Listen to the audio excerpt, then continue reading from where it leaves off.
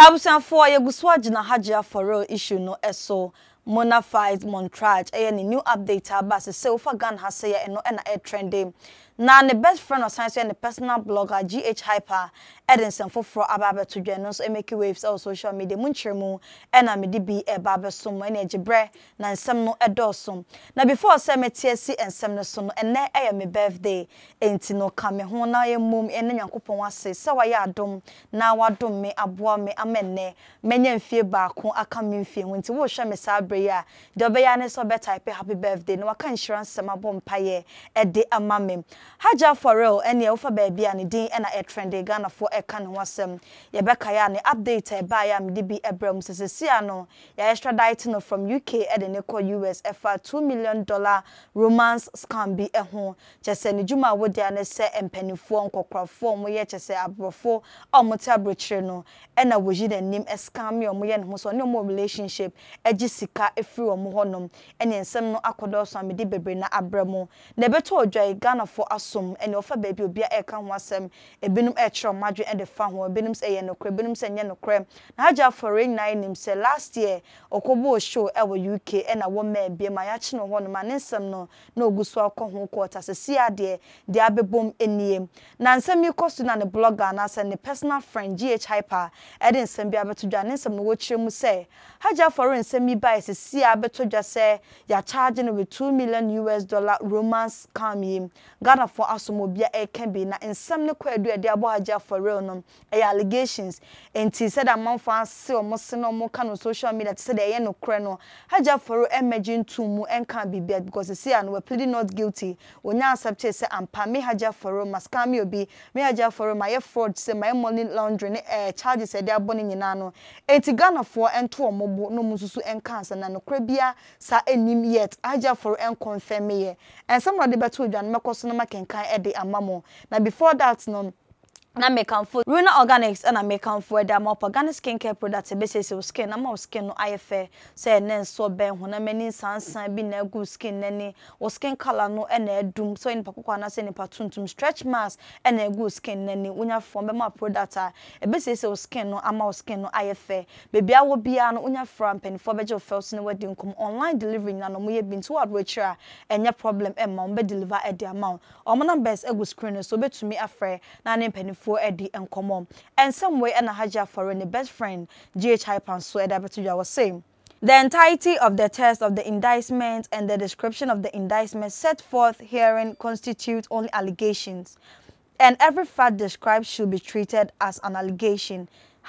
#it is well where any GhPage nen some de abase the medical atremu edama say charges said de abo Hajia4real nyina no allegations said the only accept ye and pleaded guilty ni dey say wo kan ya no waka ne sa said the be ya enye say oh Hajia4real fraud wo scam was scam you be and a romance scam me say no be na wo yes na akoda na reposo on de wadem pai bokese and airtie Hajia4real say it is when e ba ye obia aka bi e da fa hom na rebeto odwa say Hajia4real extradite no na afen so bond bi obe sign they move $500,000 e mu tracker de be bond na ho nyina no medical de bia ba na ebia nkyeremu no wunya ne ye na wonte ase a Kofi TV Adoma on Angel FM and ode nsem no mu nkyeremu yie abetodwanti enko ne enko tie mu nkyeremu ni bi emra ye namsifo no nipa ye nim wo mo a wo mo ye adwuma e wo America wo mo home office ne offices Ghana wo mo esi anamu e wo ha ena wo mo ema ye information bi a ano eden ti ne yentimi ntwan ochina okay ne nyane se nim se Hajia4real eko UK okoduru UK no ye chi no e wo ho ai free sabre ne bepem na nyina no ontimi nya kwan entu kwan bia okoduru ho no enchiremu ana eba na akwa bebre ebisi achi na ebisi enche no office no da soba social media ebe dress ebo live ekasa ebi de bae se ye de tracker to ne nan se be ya ontumi enwane ema enu achi no obe share short way a ohu ne nan nika ema ohu se ne nan no ho ho tracker bia mo ho as to how they were tracking her to keep her and say confined in a specific location no yentumi enche but it has come out and say na eye no kre okay Hajia4real na wo mo achi no a owo UK ho na eho behia se nhwehwemu ahodo bi nti hu se ono na te ho a osresre no wa wonim Ajia mfunyini ene dai Facebook ono nti agya mfo ni da who ne TikTok name no Mona for real. Any gun chain no. Yes. Mona for real. What? Yes. Na asemo. Nti sese no Mona ahun so de phone hu twa kama pa o. Na sese ye hu de akoi. Nti Kofi eguso a oje nchirimu no eba ye hwe se ye nua bai se na ne ho nsem no akwakosie enei ede asem na aba latest bai na ewo ho a ye Kofi ebo ye nchirimu no nti yeguso a etwen enti se de omanfo ehu no na TikTok handle no Mona na ye de enim no a na okoduru UK no enchirimu ne ba bebre ye se ne card a okoswipe ye koto niema bi enam so ma epaja because na wo declare na wo mo epe no ache no enti no se oye online transaction na se ya blacklist or your position in a certain way at once na say obi aye mobile money fraud na ye de ne number na ko system mu se so obi kasa o de sa number ba be use car mon signal ye no ebi enti transaction bi o ye no e trigger that response no ema wo mo etumi efa no alarm blue ye ema ye fa no enti wo mo e de no ekotena etena UK ho abra na America for chese wo pese wo mo wi mo hwehwemu no kra na hwehwemu no wo mo de aba awiye a chese wo mo enya account ne adanse a chese kwadu wo mo de bo no eye nokre to the tune of by 2 million American choppable dollars and we defrauded enkofo 2 million na yese na wafa broni bi kra wane no ete ho se wo mo aware na ware na wo mo aware no nkrata kra na ode na aware no enye correct nkrata ase sikani bi ese ye waya de bana entimi makra na nti ono nso ye de ono nso aka ho ebi but ne tintini tietie nyina mu ne se wo mo dada nkokora na nipa o mo nyinyin wa burochire ebi wo ho a meware wo ba akokora ese odi sika no ba Ghana ene se Mona e ka kire ne se owo ye friend saying ne papa afuo bi e wo Ghana ha enti no obehia sika no de a support we planting for food and jobs enti o motabili sika no e de bre no ni nyina mu no wo hwe saa emrofo yi a ebewie no na kyese ye di fraud o enti o mo report ya ene se afei de o mo ye se o mo ye hwehwemu e de afa ho enti wo mo ye hwehwemu no a utia se de o mo kyeremu e wo mo krata o mo issue e wo United States Attorney Office e wo New York no wo mo kyerɛ se it's an enterprise sa fraud scheme no it's a whole enterprise e wo Africa Ghana ka ho on red Nigeria ka ho ebi any other countries na sa enterprise no o mu guso track nipa na o mu ewo mu no na workers na ewo mu no enti Mona na ohunu se osa no oye musician wa beto dwom fine say what yes but yes sika no ebi wo ho a true money laundry na aba odibi etoto adan eton bi enti wo mu track enya enough information I kire se ese wo mutumi ehye ne try na ase na enam se America ena boni ne nyina esi yenti no wo mo eche no na UK ho se be ya omma Ghana wan hwe aha na oba no wode no waye ho systems no betumi ekipu you in check afi wo mo awie a wo ma transport na to say wo ma sign ede no ko United States of America wo kwa ku face ne charges e wo ho enti na eye Mona fees edi kwadu a ede abono no abusuafo na we de amosomu a ye ne anua ba na o check ya wo mo kire se achew wo mo hye ase tracking no 2013 mu ho yes 2013 2019 ho and wo hye ase 10 years ago no mo hye ase tracking yes, that is when sa deals bi e hye ase enti wo mo ye wo adwen se on se abrochi wo mo nchew enya wo sa wo mansa na wo be chew no in fact abrochi police ni be gina wo a enye Ghana ha de a ogina wo na o search ni bi obetumi adi u car na achi na wabɔ car number no de ahyem ɔbɔ hyem a na wahunu sɛ bi a wadi fault e wo we ho wadi fault wo we ho wo hɔ a de obehu aye hwew na kyerɛ sɛ park o park a ɔba ya we car no we na ye ne dia nipa na ye ne dia no wɔ he montua we monye we nti abrochi se yakase ye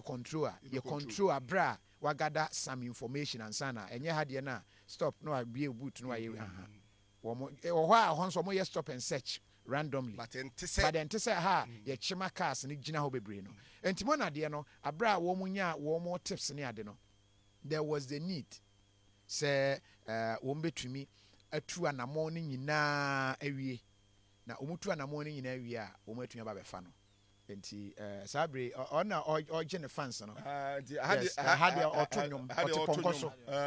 Nana hima do me. Nana hima ponkoso tefo. Hadi o say okono fo baby. Tamale sports the book. Enti mona na ohunu no. Enti so for mo kire say na account or controlling a bank account no mo calculate ye no. Na we receive over 2 million in fraudulent funds. Wow, 2 million. $2 million. Hey! Yes, sir. Kofi, 2 million. Na ska we dey go be ko mu wo hene. Yes, here people cram your class now ma Africa. Hey. Kobusara obeka say o dey 50 Ghana. But when you said omo caption no. Omo say prominent Ghanaian influencer charged for role in romance scheme and extradited from United Kingdom to the United States. And you know, omo classify no as a prominent Ghanaian influencer. Into your car. Indeed, a prominent Ghanaian influencer. So.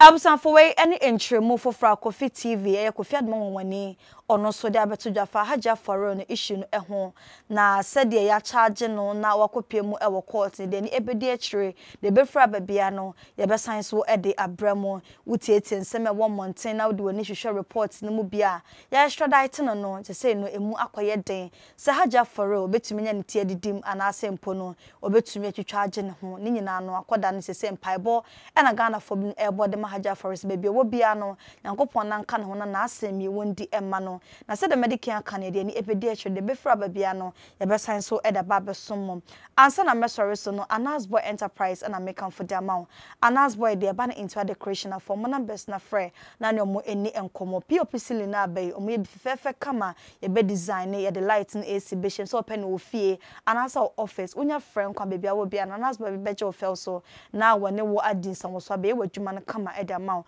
obai so POP fiber any POP cement o de ma wa e be chana ne bon so eda form ne numbers ego screen so betumi afre na ne Anasboy edi enkomo Hajia4real mona ne update aba NMDB aba be som de beba bia no mesan so edi abramo ena ya me birthday e bia na wa hwe me o achede bia person fan chema na se birthday gift bia obetumi dia for numbers na ego screen so na imrepam no meda wasekam me din enka achire na akuse makram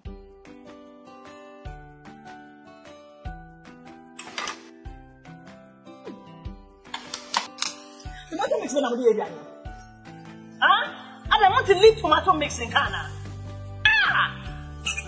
Yanko.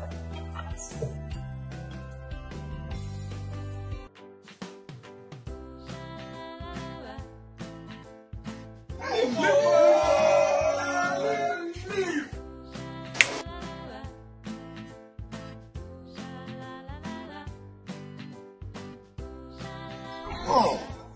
this is what I call Adrian. Secrets nani LEAP lip. Someone who said lip tomato mix there. It was superb and palatable taste. No so there were large and small sizes for chop bars, restaurants, and if you feel. This advert is FDA approved.